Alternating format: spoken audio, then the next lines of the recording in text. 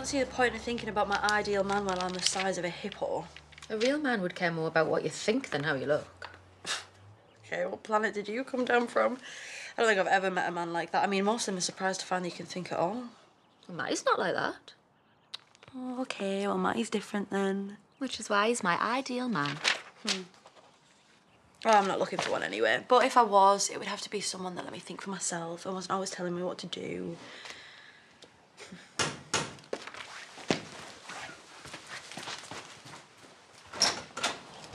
Hey! Hi. Come in.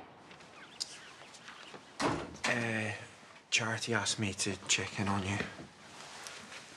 She's supposed to be resting. Well, that can wait. I'm fine.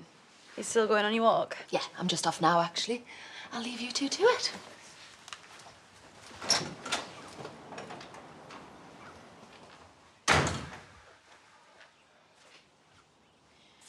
Well, I know Charity didn't really ask you to check up on me, so... Why do you keep pestering me, Mackenzie? I would like us to be friends.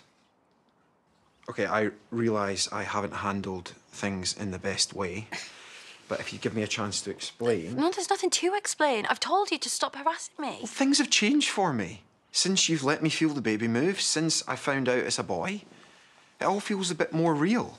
Yeah, well, I feel the baby move most of the time, and that's not changed the way that I feel about you. Okay.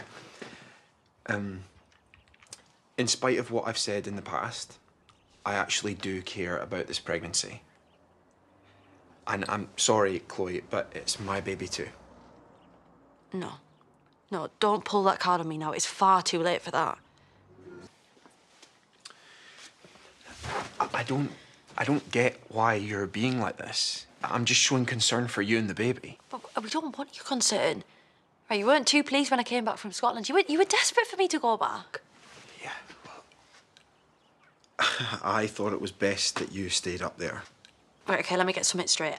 I know what's best for me.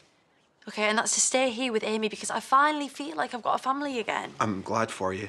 I really am, but that doesn't stop me caring. Oh, but I don't want you to care. I don't want you to keep checking up on me. Well, I can't help how I feel. And I'm so sick of you telling me about your feelings and you never once stopped to think about mine.